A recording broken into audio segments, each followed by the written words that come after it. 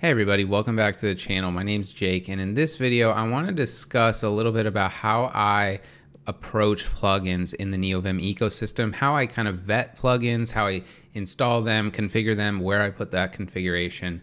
In a previous video, which I'll link maybe up here or in the description, we went into how to install Neovim, and I provided a few like general settings here. We went through installing a tool called vim-plug where you can manage plugins, and we installed a single plugin, which was just a color scheme. So we really didn't go that far, and I want to expand on that because I think I have a lot of interesting stuff that I've learned in the last few weeks.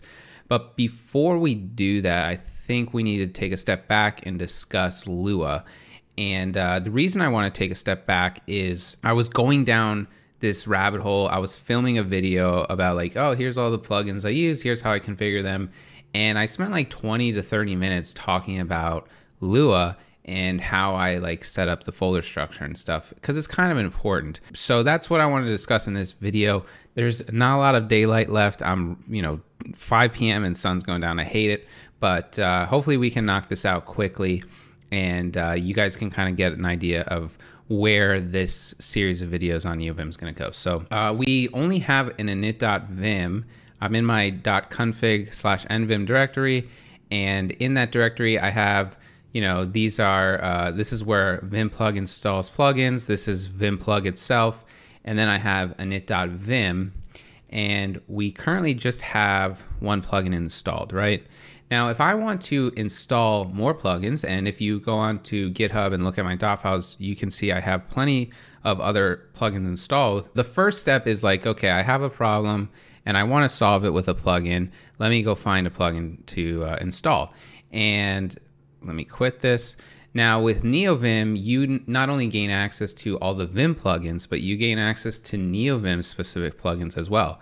So the first question is, okay, if I want to install a plugin and I want it to be Neovim specific, how do I know that it's Neovim specific? There's not really, I don't think there's like a standard per se, but I found that there's ways of identifying. So this is a popular plugin called Telescope, and if you look at the name of the repository, it's telescope.nvim.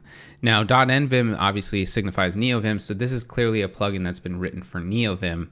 And you can also see in the About section all Lua all the time. So Lua is this new concept that I wanted to introduce, and this entire video is pretty much going to be centered around Lua. So what is Lua? Lua is a programming language. It is on its own. It has, it's not created for Neovim, but Neovim actually bundles Lua into, I believe it's bundled within Neovim when you install it.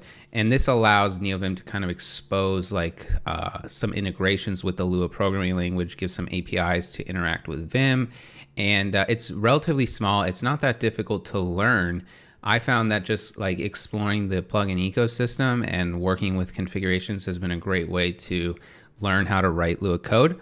But at this point, there are a ton of plugins popping up, just like Telescope. Here's another one called nvim tree. This one ends in .lua, but you can see it says a file explorer tree for Neovim written in Lua. This is in contrast to a very popular file explorer plugin written for Vim, a tree explorer plugin for Vim called NerdTree.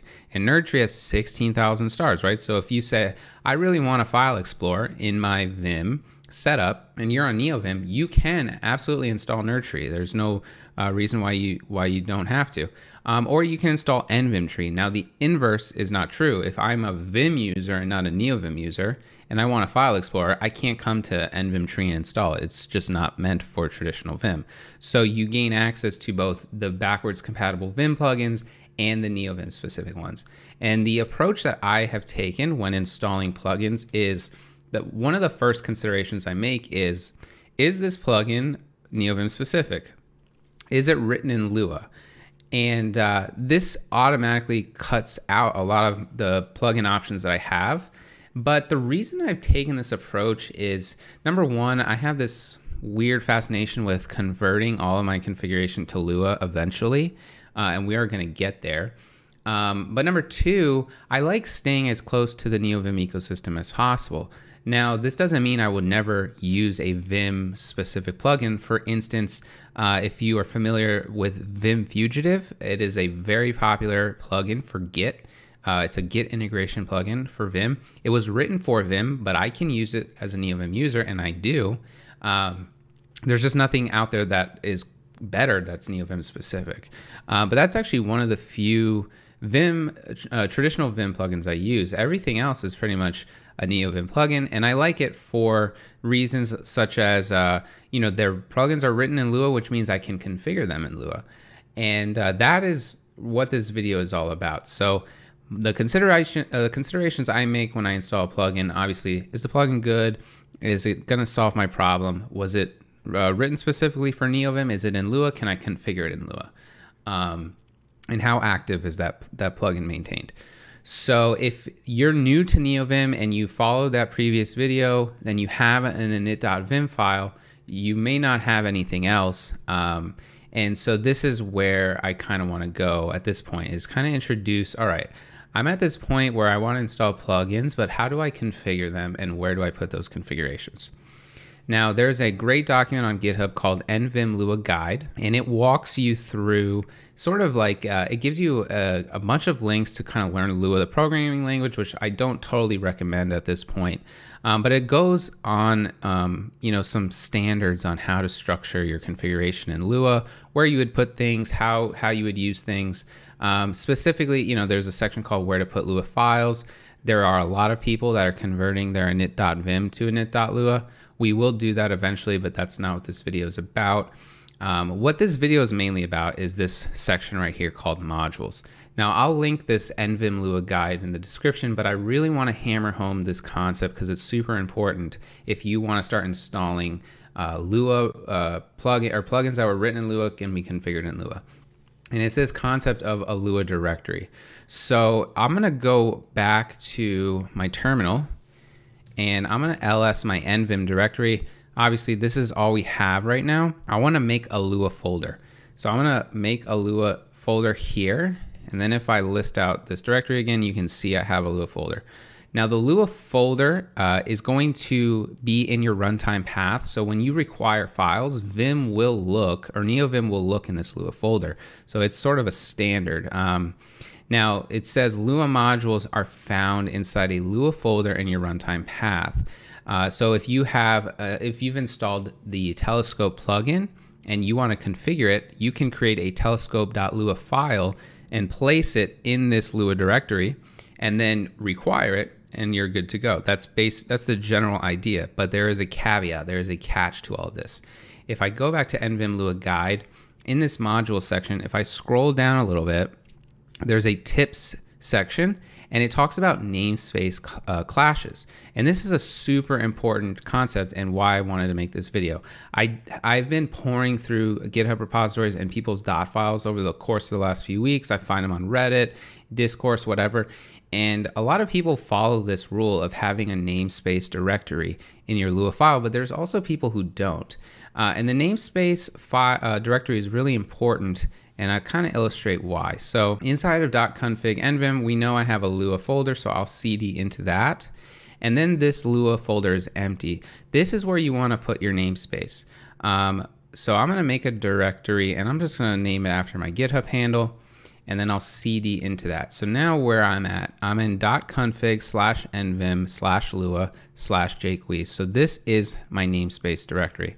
And inside of this directory is where I'm going to put all of my configuration files for all the Lua plugins that I install. So if I install Telescope and I want to configure it, I can create telescope.lua. If I install nvim-tree and I want to configure it, I can create nvim-tree.lua. And then inside of init.vim, I can require all of these files, right? So let's kind of do this with Telescope as an example, and I'll show you why namespacing is so critical. So let's go ahead and install Telescope. I'm in the repository. I will come down here to the installation. We're using vim-plug currently, which is kind of ironic actually, because I just went on a soapbox about staying close to the Neovim ecosystem, and vim-plug was written for Vim when I could be using Packer, which I am considering at the moment. In fact, I'm in the process, but this video is still, that's not relevant to this video. So, all right, I'm gonna take these two lines. So I wanna install telescope, and it has a dependency on another plugin called Planary. So I'll copy that.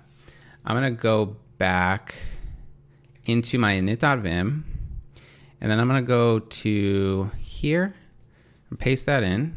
So now not only do we have our color scheme, but we have Planary and we have telescope. Great.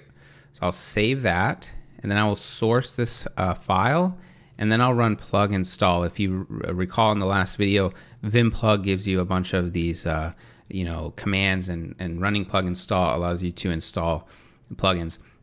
I've done this already, so I have these plugins installed. Great. Okay, I'm out of vim-plug. Now I've installed telescope. I want to configure it, right? So I'm going to go into my Lua directory, and then I'm going to go into my namespace directory, and inside of that directory it's empty, so I'm going to create a telescope.lua. And at this point, we can just put the bare minimum. So in the telescope.nvim repository, there's a customization section, and the bare minimum is just a require with a call to setup, and that's it, right? I'm not doing anything special. I'm not using any of these options. I'm just calling require telescope.setup, and that's it. Now, this is the first kind of introduction to this require script, which is in Lua, you're requiring a Lua module. And because we've installed telescope, we can require it like so. I'm gonna go back to my nvim directory, and I'm going to open init.vim. If I go below my plugin definitions, at this point, I can start requiring my configuration, right? So I'll just say require plugin configs. I only have one configuration right now. It's telescope. So inside of a .vim file, you can use a Lua call. I don't actually, let's see, if I run hlua, the Lua 5.1 language is built in and always available. Try this command to get an idea of what lurks beneath. So you see, this is the command prompt and then Lua, but because I'm in the Vim file, I can just use Lua directly. I don't have to do this, right? So I'll say Lua require, and this is where namespace collisions become a thing. Because I have a namespace directory inside of a Lua folder, I don't have to do Lua namespace and then plugin.lua. I can just use namespace, which in my case is Jake Weiss, and then /telescope. Now, not only do you get to use the /, but you can actually do a period as well. So I use the dot telescope, right? And so if I do this and I source it, I should have the ability to use telescope now, find files. Okay, cool. So telescope is working. But let's say I didn't have that namespace, and I, instead of putting telescope.lua inside of my namespace directory, I just put it inside of the Lua directory. Well, then I'd be requiring telescope, and at that point, Neovim doesn't know, do I want that telescope file that you defined or the one that's defined in the plugin? And that's where namespacing becomes really important. So I'm gonna put this back. I'm gonna save that and close it. And I'm gonna go into Lua, in the Lua folder. We'll list it out. So we still have our namespace directory.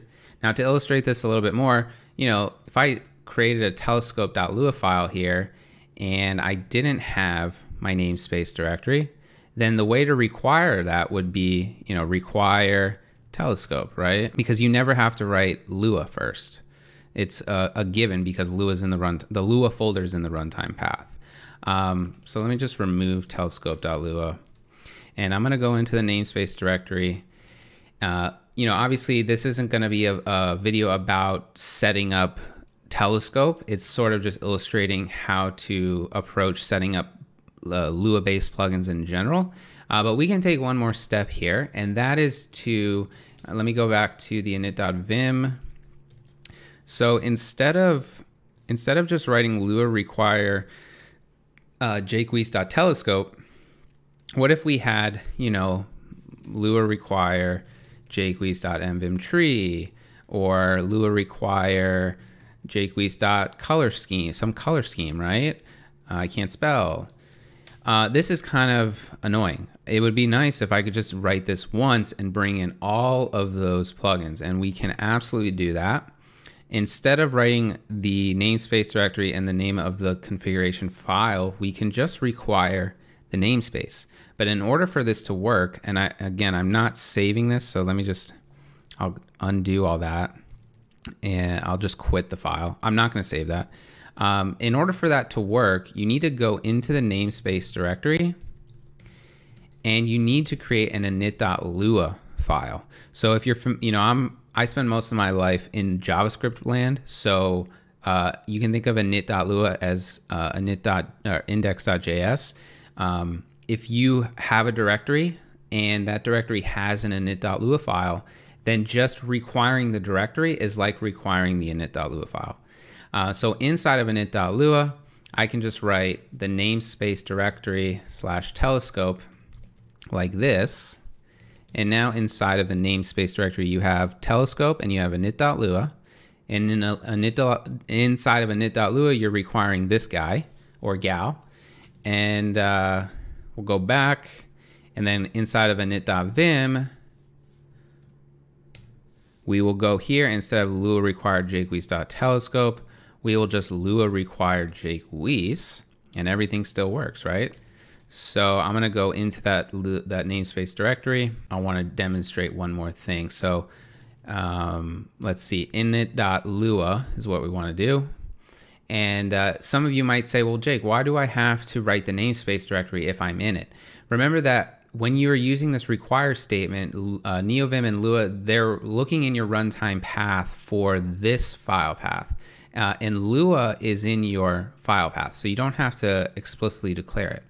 And again, this is another great example of why namespaces are so important, because if you didn't have it and you just did this, well then what are you requiring now? Are you requiring the telescope plugin, or are you requiring your custom telescope configuration? So yeah, that's one way to think about it. Now, this isn't the only way to set up your plugins. Vim plugins, Lua plugins, we actually have a folder that you can put in the nvim directory called plugin. And so if I list out the nvim directory now, I have this plugin file folder. And if I go there, I can make a telescope.lua as well, and do all the things. And then any file in this plugin directory will actually be required automatically. It's something I'm thinking about, but in the meantime, I kind of like having all of my configuration in the same place.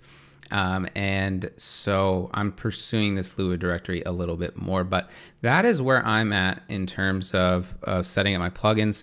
And in the next video, I'm going to go down the list of all the cool plugins I've been working with, including Telescope, and how we set those up. So if you're interested in that, let me clean up some of the mess I've made here. So we don't want that plugin directory. And then we can go in this Lua, and everything's good here. So yeah, we have this namespace directory now, and inside of telescope.lua, we're not doing anything cool. So in the next video, we'll do some cool shit. And yeah, I hope you enjoyed it, and we'll see you on the next one.